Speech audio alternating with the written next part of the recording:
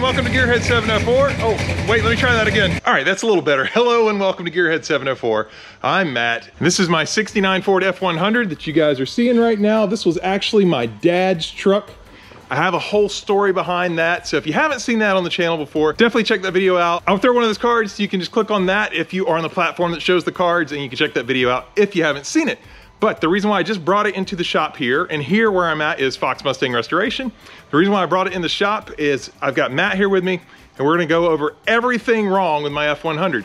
Now these videos have done pretty well. We've done them on Fox bodies before. Normally this is a Fox body channel. As you can see, we've got FHP to FHP, nose to nose.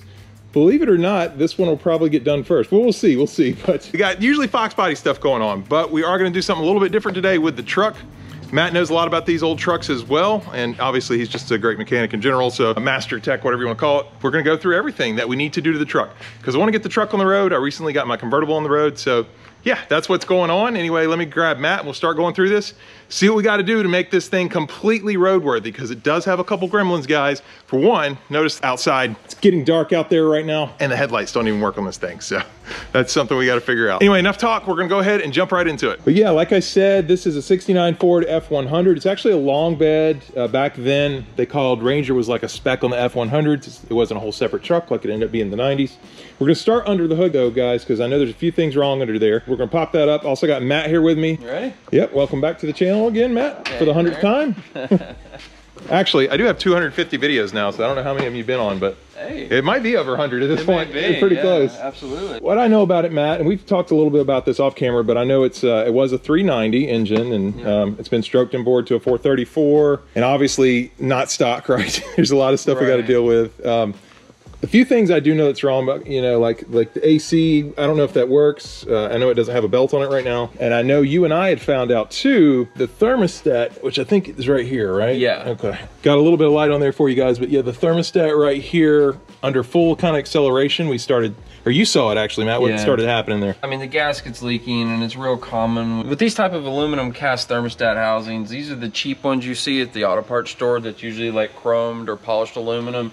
They look nice and fancy, but the problem is they have problems with leaking, especially the O-ring styles. A lot of them are made with O-rings now, or like this accessory look kind of thermostat. If they got an O-ring, they're real common to leak. There's all kinds of, I mean, other chrome stuff in here too. I don't know if how well this holds up. You didn't see a leak from here. Are these usually pretty good? No, these are usually pretty good. I mean, they're flex hoses. They're kind of made to be a generic hose and also like an upgrade. You can see like this right here, the rubber connector going to the radiator. It's pretty worn. The rubber's starting to delaminate there a little bit. So this we'd probably want to replace, because this is where you would have a failure at. One of the things I want to do is, I do want to, when I replace stuff, even though Dad kind of had it like this, I don't necessarily want to go with the aluminum housing again, or even like these braided spark plug wires. They kind of drive me crazy. I don't know how they conduct very well or what.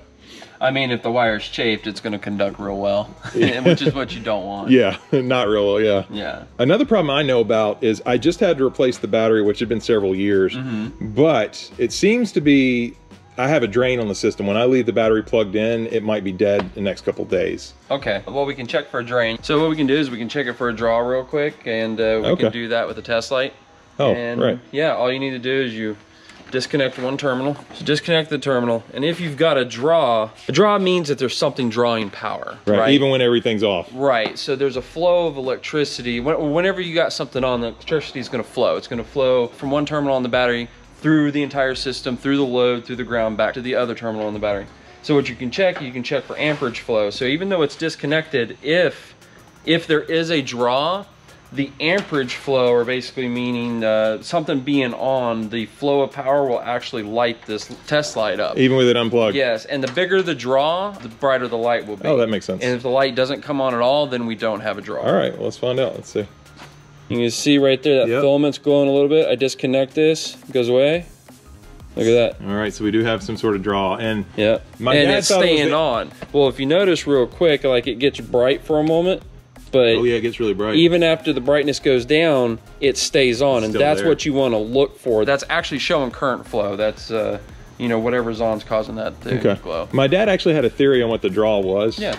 He thought it might have been the MSD box being wired in wrong. I mean, I know we'll figure out what it is, but that was, I remember him saying that a long time ago. My dad was in a wheelchair, for those of you guys that don't know, so he couldn't fix it. But I remember him complaining about that MSD box. I don't know. Okay. Yeah, and this is one of the older MSD boxes. The newer ones have a plug. We could have just unplugged it, but this one's pretty much hardwired in. So whenever we get down to actually tracing the draw, we may have to actually start cutting or see if there's butt connectors somewhere to where we can disconnect. And the other part too is inside there is like what aftermarket radio, CD player. Exactly. So that could be right. Honestly, anytime you get a draw in a car, if you've got an old aftermarket radio in there, you've got a pretty good chance that's going to be a draw. So maybe we'll try that first. Most of the draws that I have found on cars, even when I was working in the general field, was usually old bad radios. Okay. One time I found a penny and a cigarette lighter, and that caused a draw. Oh man, it didn't start a fire though. It didn't. Made the penny hot though. Yeah, I bet. What else were we looking at though under here? I mean, so like AC system, I remember, so the belt isn't connected, but didn't you say there's some other stuff wrong with it? So we're obviously missing the belt. And the reason they disconnected it, when I turn this, feel that, Matt, turn that pulley. Do you feel how it's like kind of jumpy? It kind of wants to grab. Oh, I did. I felt it that time. It's not smooth. Turn it a little bit slower. You feel how it's not smooth? There's one time I felt it jump up, yeah. Yeah, so that should be... Oh, yeah, right there. Yes. Yep. So that should be nice and smooth. So there's a possibility there may not be much wrong with the system itself.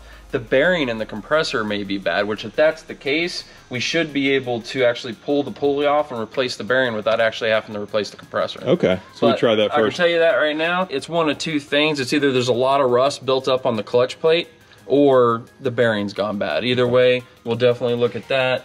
The system looks complete, everything's here. So what we would need to do is make sure that the system has Freon in it. If it doesn't have Freon in it, we'll put Freon in it, and then we'll go ahead and start it up and see how it works. That's the best way to figure out how an AC system works, is to put Freon in it and see if it works and go from there. Okay. And then you diagnose from that point. All right, Matt, so what else are you seeing here? All right, so one of the things that I noticed is you have a manual choke on your carburetor. Do you want to convert that to automatic choke, or do you want to stay with manual? So yeah, that's a good question, because I've heard of manual and automatic. Honestly, I don't know what the difference is. I don't know much about carburetors, to be honest. So. Gotcha. For cold starts, you definitely want the choke working. And honestly, automatics are just way easier, because the manual ones, you got to work from inside the cab. That's that knob that you pull in and out. And you got to remember to open it back up, or else you start flooding out. I mean, of course, that's a quick fix, but you know, it's just easier if you go with an automatic. So when you pull it out, is that what is that doing actually? Because I know what you're talking about. Yeah, if I remember correctly, pulling it out, you're actually closing the choke plate. What it does is it blocks the air, partially blocks the air intake for the carburetor. And when you block the air intake, the suction of the motor is still there. But what it does when you block the air intake, instead of pulling more air, it starts pulling more fuel. In case the carburetor like leaks down, or like some of the fuel evaporates out of it, it can cause a hard start or a very difficult extended start. You close the choke when it's cold, it'll start up and it'll run a little rich, it'll run a little high. But then if you forget to open it back up, it'll actually stall the carburetor out. Stall the engine out. Yeah, because I tried the choke one time, I couldn't get it started, you know, and then I had the choke all the way out and it started. But then I kept giving it gas and forgot to put the choke back in because it kept wanting to die. And then it just then there was blue smoke everywhere. Yeah. Or not blue smoke, but there was like smoke. Black smoke. Yeah, black smoke everywhere. And I was like, dumping gas. Okay. Yeah. So it's meant to just help that initial cold start, and then, then you put, all right. What? Yeah, so the automatic one, the way you hook up the automatic one is you'll just hook a switch power up to it. That wire only has power when you have the key on. So when you turn the key on, when you hit the gas pedal once, it'll automatically close the choke. When you turn the key on, it starts heating up a thermostatic coil inside the choke.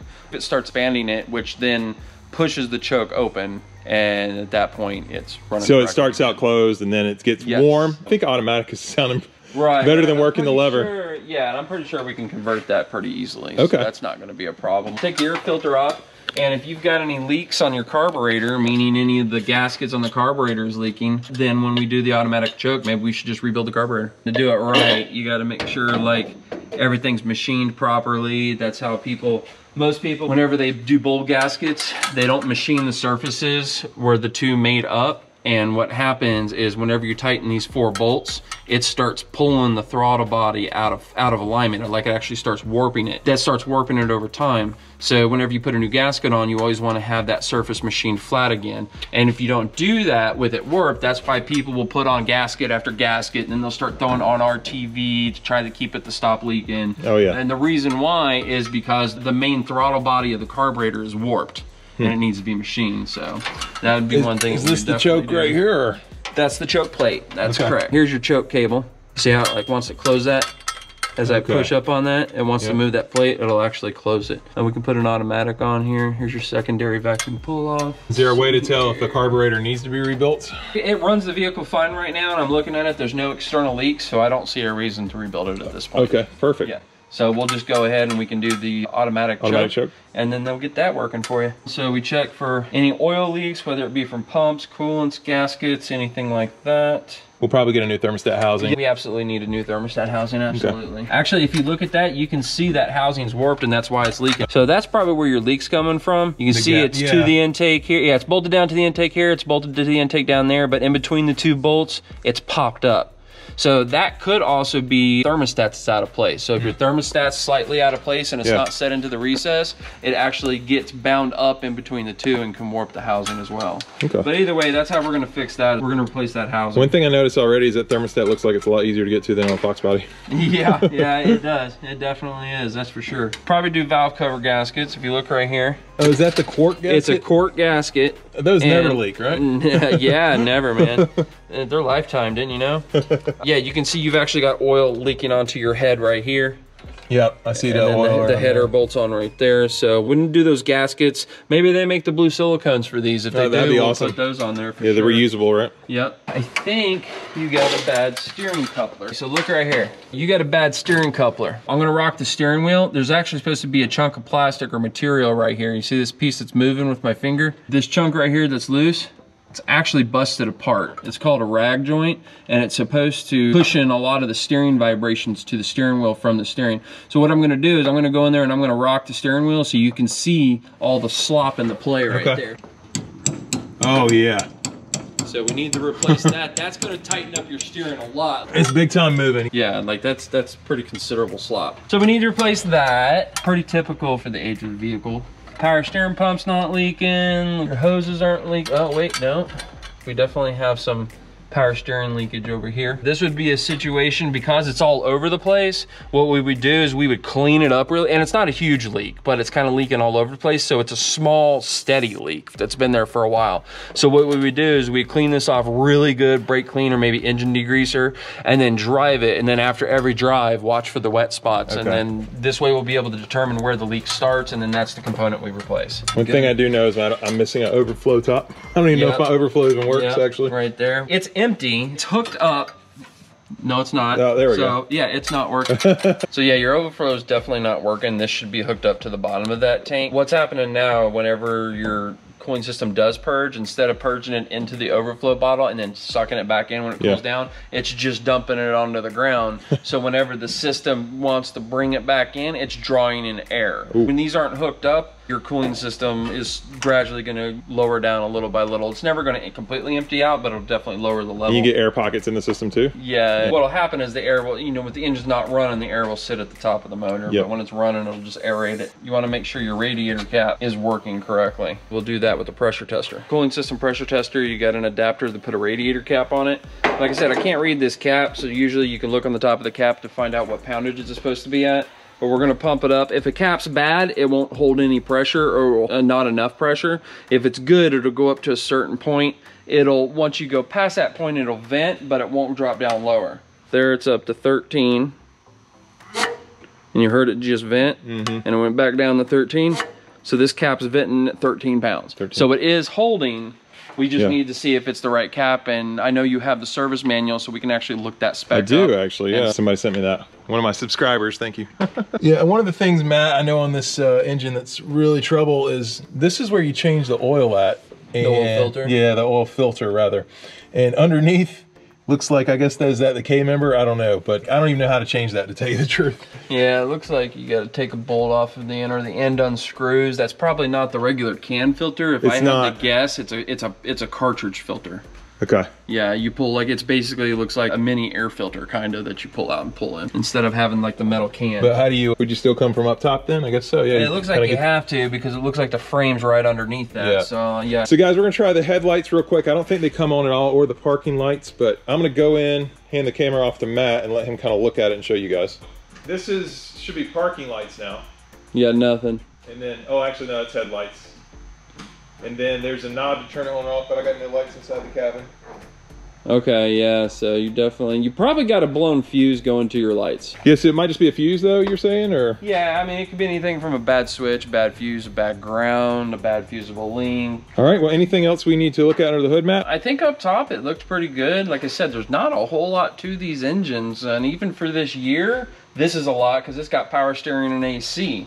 So even for this year, you know, this is a high accessory. Oh, really? This is a high accessory engine. Oh, man. As you notice, but you don't have power brakes. You got manual brakes. There's no master cylinder there, so fully manual brakes? No, there's the master cylinder. There's no, power booster. Power booster there. Okay. Yes. Yeah, but underneath the hood, everything else looks good. There's not a whole lot to do. One thing I did notice is that your belt, probably need to do belts. When belts go bad, they start cracking in between the ribs. You can see those right there, like the lines going from side to side there in between these two bumps. So that's the belt starting to break down. That one's not horrible. It probably won't break on you like in the next couple 100 miles, but at this point they are considered worn out, and I would recommend replacing them. So we've got thermostat housing, we got to figure out what our drain is. We got belts, a power steering leak we're gonna check on, valve cover gaskets. Yeah, automatic choke. The automatic choke, which is gonna be a nice upgrade. Right, and then we need to put a belt on the AC and charge the AC to see if we can determine what's wrong with it. It does look like this had original R12, so we will need to retrofit this. Okay, all right, well maybe we should get underneath next.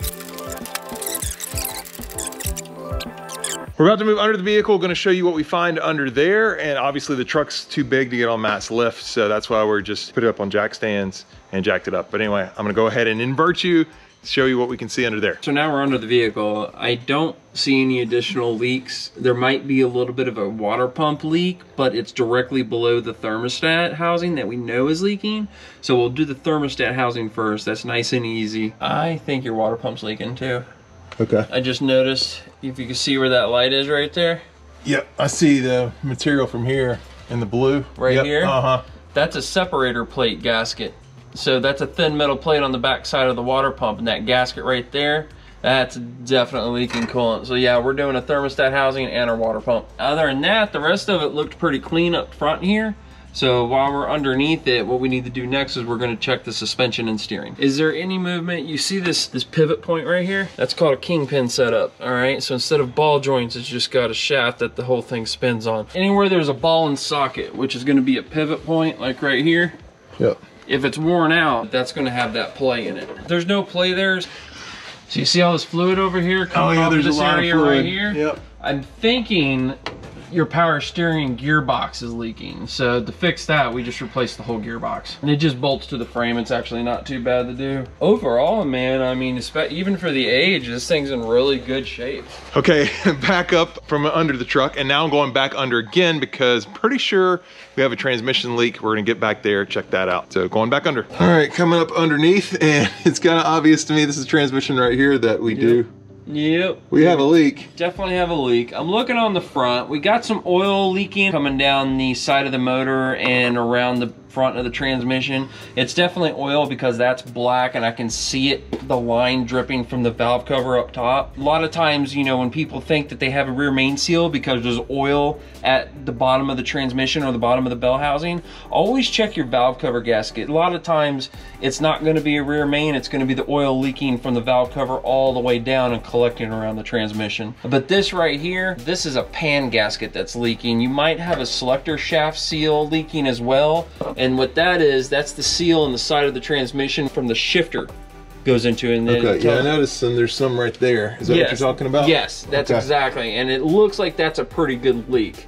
So we're probably going to have to do a selector shaft seal. Definitely going to do the oil pan gasket as well. Transmission pan gasket, okay, my bad. And then when we do that, we'll do a transmission service as well. Automatic transmissions have filters as well, but they're not like an engine. They're actually bolted to the transmission inside the transmission pan. So you got to drop the transmission pan. The filter is usually held in by 2 to 3 bolts. You take the bolts out, throw a new filter in, put a new pan gasket on, fill your transmission back up, and you've done a transmission service. No, but underneath, I mean, this is a, you know, oh, I see one thing. We got a radius arm bushing, no good. See this right here? That's a suspension bushing. It's called a radius arm, and it connects the I-beam suspension and stabilizes it to the frame.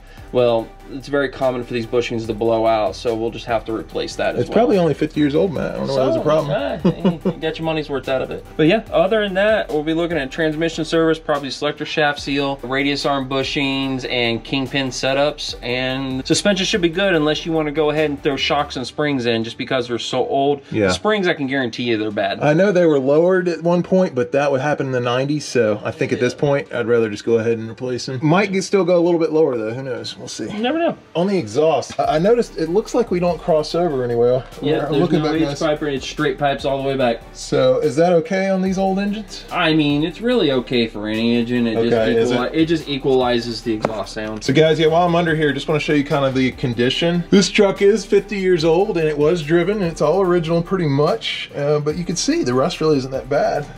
Showing you guys around here.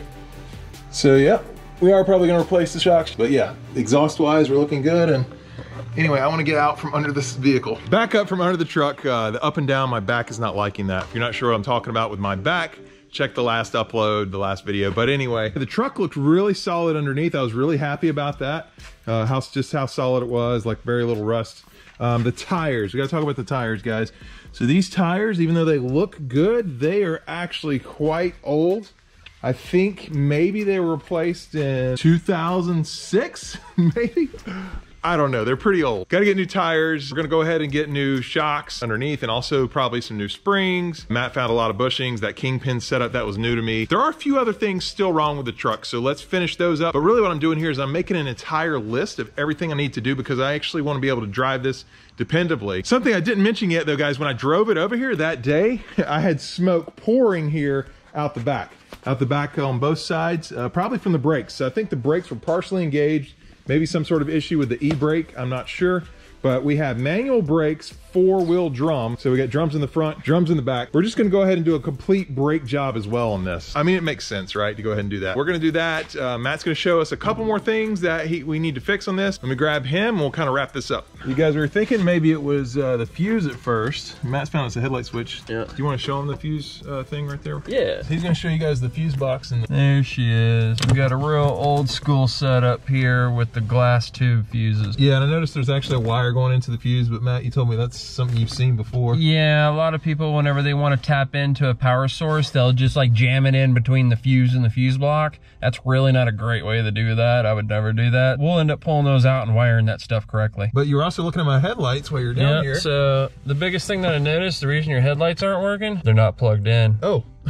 The switch isn't plugged in, but I found out why. Because this right here is the wire for your rheostat for the dimmer for the dash lights. So I will pull that switch out and you can show people what's up. All right, so Matt actually got the headlight switch out, which that block you were showing plugged in there. Correct. This little tab right here will usually rub up against this coil, which is what this wire is. This wire should be coiled like that all the way around.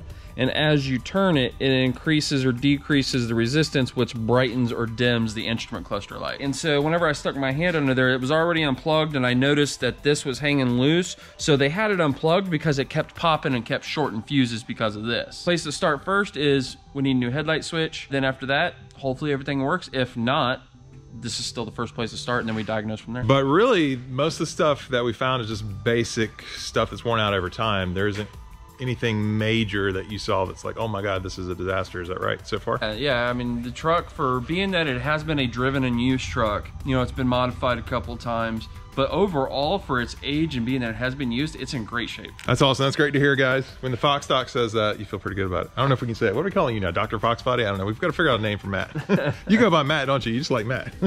I'll answer to that. Okay. Yeah. Guys, that's pretty much the drivetrain. We covered most of that. Matt and I were just talking about the rear end off camera, but when we go to rebuild those drum brakes in the rear, we'll take a better look at that, take a look at our seals and stuff like that. So, well, now we know what parts we need to order. I know how to have headlights at night. We think. We're gonna try that, but that's pretty cool. So yeah, I guess that about covers it then. Thanks a lot for all the help going through it, Matt. Yeah, absolutely. And there you have it, guys. Everything wrong with my 69 Ford F100 that we know of so far. I'm sure there's more, but really I was kind of impressed. Like Matt said, for it to be that old and have been used actually over time, it's in pretty good shape. I'm pretty happy about it. I know some of you are definitely looking for truck content, and we finally brought you some. So this is the third video on the truck. It's enough for me to start a playlist. So I do have a playlist on all the videos on the truck. If you want to check that out, the link is down in the description below. You can check out the playlist, see how I got it, why it means so much to me, because it was my dad's truck, how I got it back, and kind of all that. But yeah, next thing for this truck is really just those maintenance items, and then I can drive it. I'm already driving my convertible, which Tar Heel is outside, but I'm gonna be able to drive this as well, which is pretty exciting. I wanna be able to just take one of the nice cars out. I've got a 69 Ford,